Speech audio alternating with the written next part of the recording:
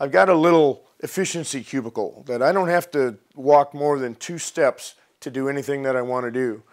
I've got a table directly behind me, and on that I've got some storage. I got face plates and tool rest things underneath.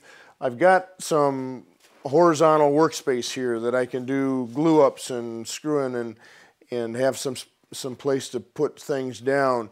I've got small tool storage, little tiny things that I need at my fingertips constantly so that I don't have to walk around the shop looking for them. Everything, the sizes of the wrenches and everything that I need is at my fingertips. My chainsaw is right there on that end. We come around on this side and I've got my grinder. Okay, what if the grinder's all the way over on the other side of the shop and you've got to walk through a door and get into turn another light on or whatever to get your grinder? You're not going to keep your tool as sharp. So having the grinder really close at hand is important. A place to store the tools. This kind of catches the shavings, but they're not really a bother.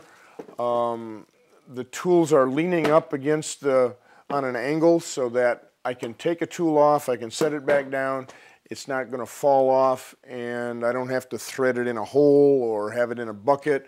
I don't have the sharp edges where I could ever cut myself. If you notice here, I've got actually 1, 2, 3, 4, 5, 6, 7. I've got 8 bowl gouges here. These are all exactly identical the same. They all have different handles because of over the years that I've got different tools involved. But when I can go sharpen all of these at one time. When the sharp edge is up, the tool is sharp. When the sharp edge is down, I've used it and it's dull. So when they all get dull, I'll go back and sharpen them all, and then I can boom, boom, boom. I can keep working without having to stop and sharpen. Little tool storage for little things, just having a spot for everything. Everything's got a little spot for it, drive center, whatever. My knockout bar. I've got a little space back here for drill and sanding discs and other things that I use. Counterbalance weights for my torsos. The lead weights that I use when I'm doing multi-axis work.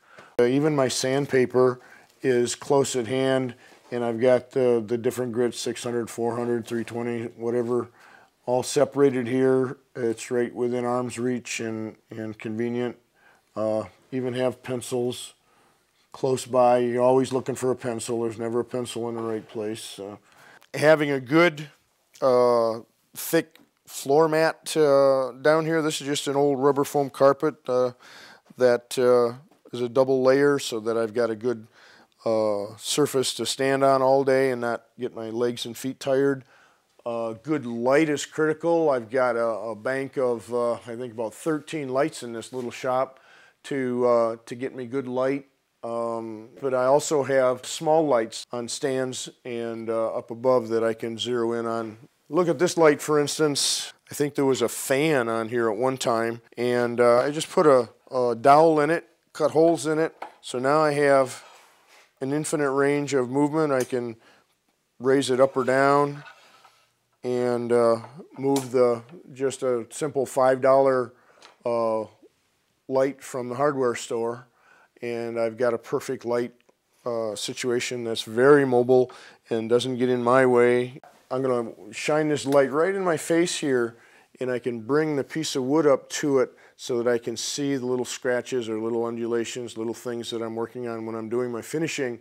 I use a very bright 100-watt light to evaluate my piece.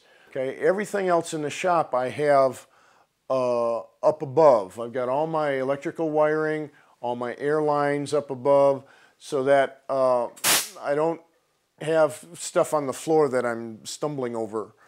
All right, and then on the other side of the lathe, I've got a work area that I do all of my carving in. I've got a carving station here with the Fortums and the grinding tools that I can use for carving.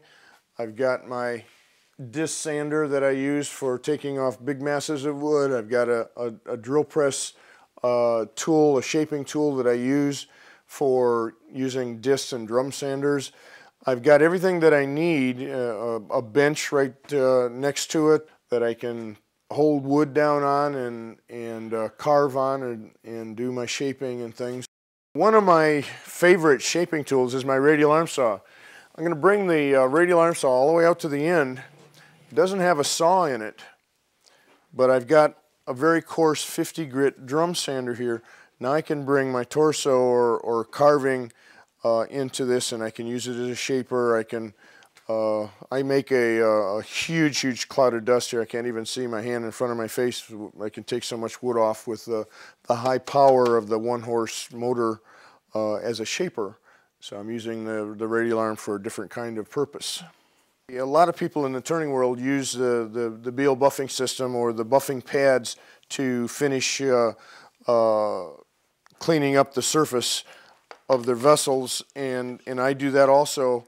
But look what I've done here. I've just taken an old motor of some kind and I've cantilevered it out on the corner of my bench, because when I get down in here, I want to have my bowl or vessel be able to reach around and flow. If I've got a great big bowl, I need room to maneuver and get inside the bowl. So this is a great way to set up your buffing system so that the apparatus doesn't get in its own way. One more thing I have in the shop space is I've put a curtain here, just a shower curtain, that closes off my work table from the shavings getting on it and going. If I'm really aggressive, I can throw shavings all the way to that back wall. So this really helps keep the shaving mess behind. You can see I just take a piece of conduit and made a curtain rod up on the ceiling so that it's in the right place.